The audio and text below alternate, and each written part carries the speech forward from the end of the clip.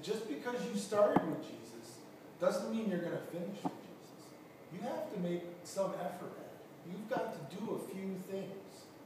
And like we've talked before, is it really that hard to get out of bed and have fellowship on Sunday? Is it?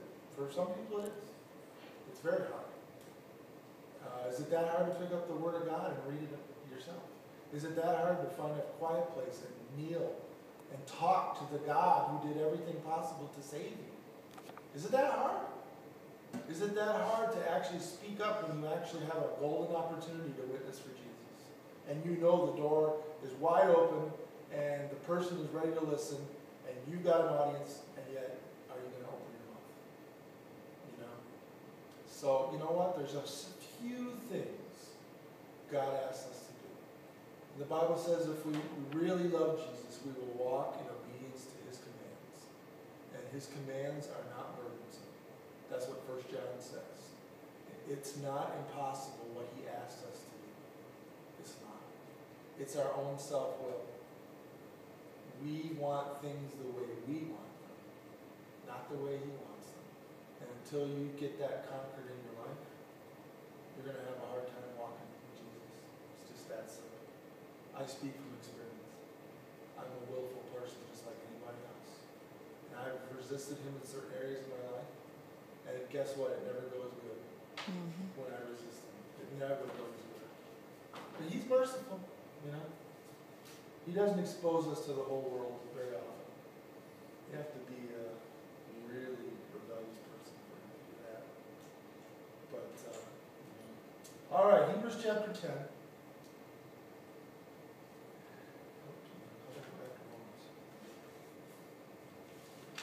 Okay.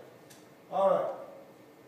So chapter 9 was all about the tabernacle and the priesthood and the blood.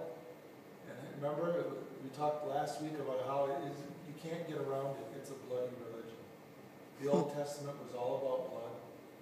And the New Testament is all about the blood of Jesus. So if you're squeamish, sorry. It is all about the blood of Jesus now. And the reason you have to get a grasp on that is because only stuff like that can communicate to us how serious our offending God really is. You know, a lot of people just don't think they're that bad. They really don't think God is offended at the way we live our life. Oh, God's bigger than that. He doesn't really care about all that stuff. He does. All that thunder and lightning at the at the Mount Sinai, that's still the real God. And if you don't have Jesus, meet God from Sinai, because that's the God you're going to meet when you die. You could meet the God of Jesus Christ, or you can meet the God of Sinai, but everybody needs to make up their mind, because God without the blood covering of Jesus is still thunder and lightning and holiness and judgment. He is. But He suspends judgment if we come to Jesus. And these are not easy teachings.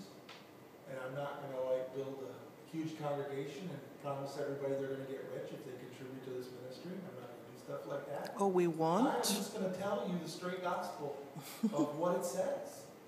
And it says that God's holy, we've offended Him, and come get rescued with Jesus Christ. Because otherwise you're going to face the God of Sinai. And I, for one, don't want to face Him when He's ticked off. I don't want to.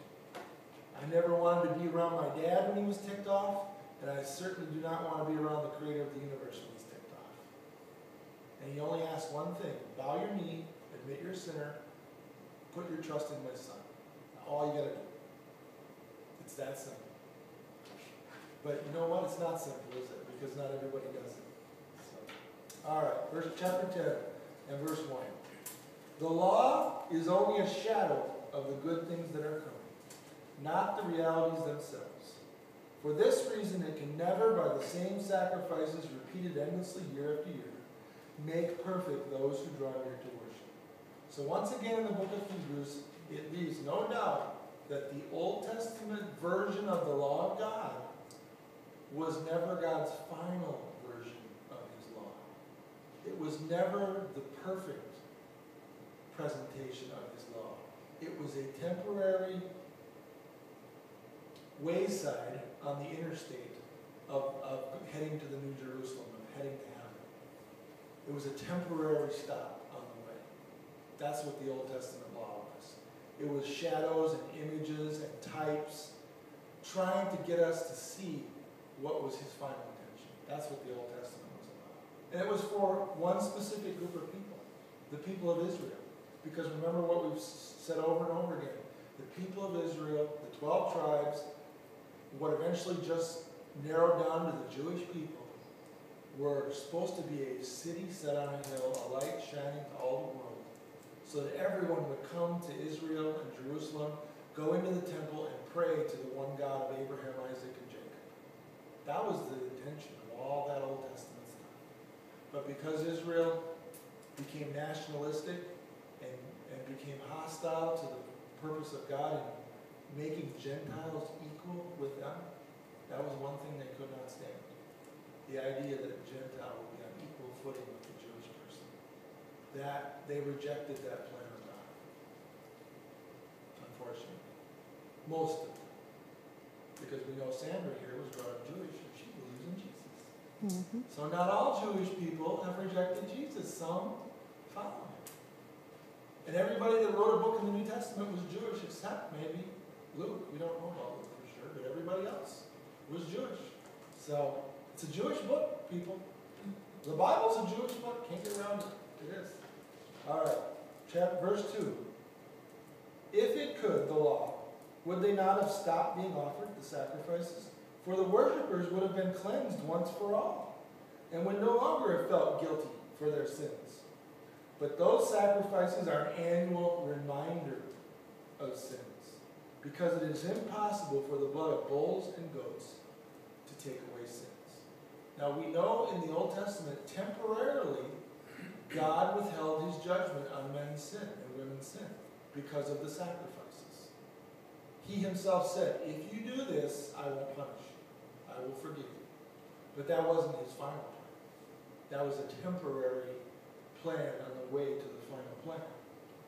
Verse 5, therefore, when Christ came into the world, he said, and he's quoting from the Old Testament here, sacrifice and offering you did not desire, but a body you prepared. With burnt offerings and sin offerings you were not pleased. Then I said, here I am. It is written about me in the scroll, I have come to do your will, O God. So in other words, there was a prophecy in Psalm 40 that said there would be someone who would come, who would also be called God, who would have a body prepared for him. And instead of the sacrifices of the Old Testament, it would be the body of this person that would come, that would finally deal with sin. It would be that person. Not blood of bulls and goats and all these little animals that were allowed in the Old Testament. It was always God's plan that it would be the body of a divine Son that would bear the sin of the world. First he said, verse 8, sacrifices and offerings, burnt offerings and sin offerings you did not desire, nor were you pleased with them, although the law required them to be made. See, they had to do it because God said it's the only way I'm going to accept you, but that wasn't his final plan. Then he said, here I am, I have come to do your will. He sets aside the first to establish the second. And by that will we have been made holy through the sacrifice of the body of Jesus Christ once for all. So you had the law and you had the oath.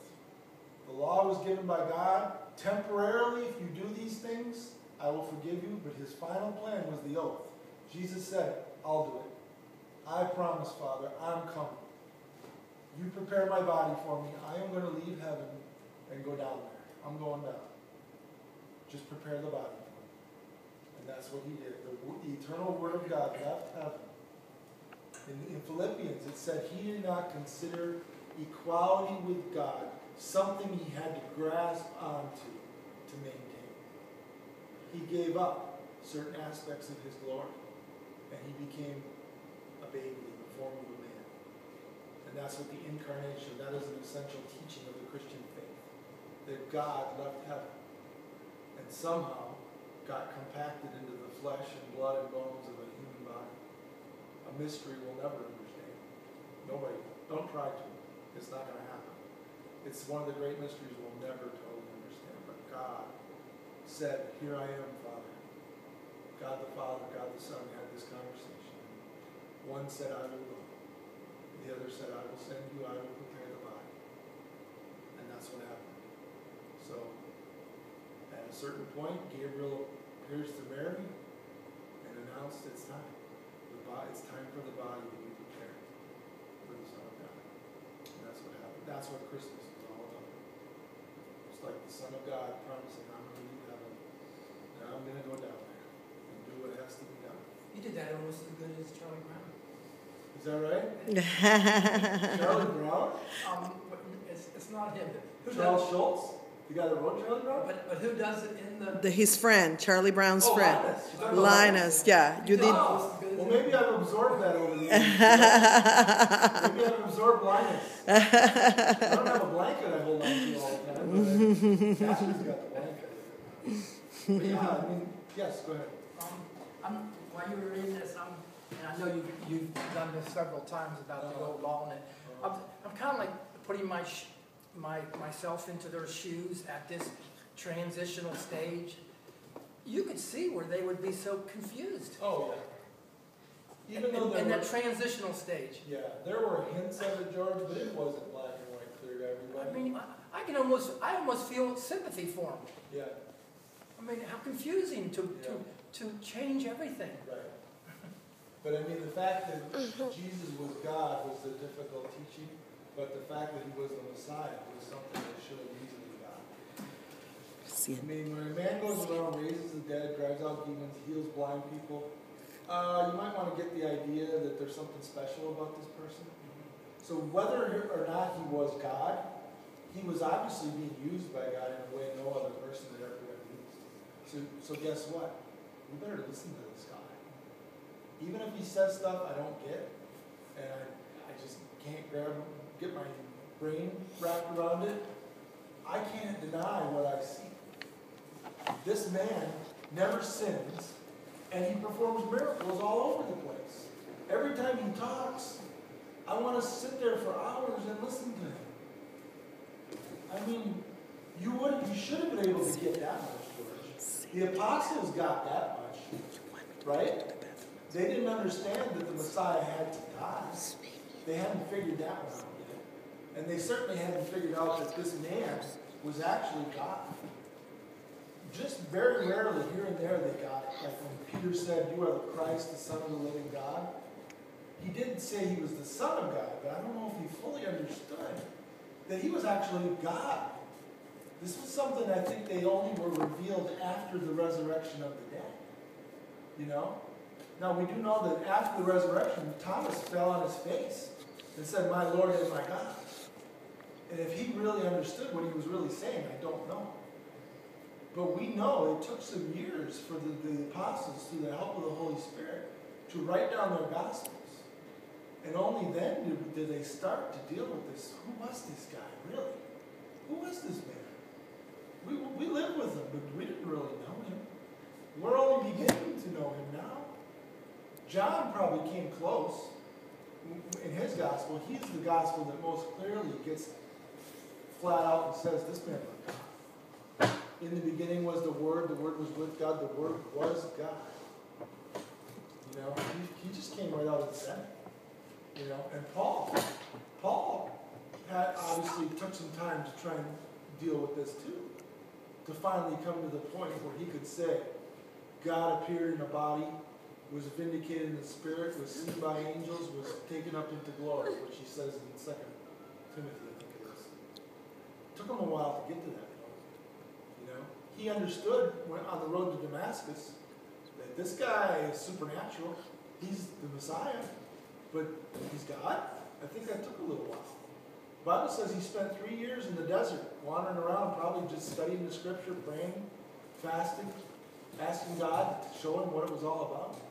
And the next thing we hear about him is he's in preaching that Jesus is the Messiah, whereas 3 years before he'd been killing people that said that. So, I mean, you know, it took a little time. to process all this.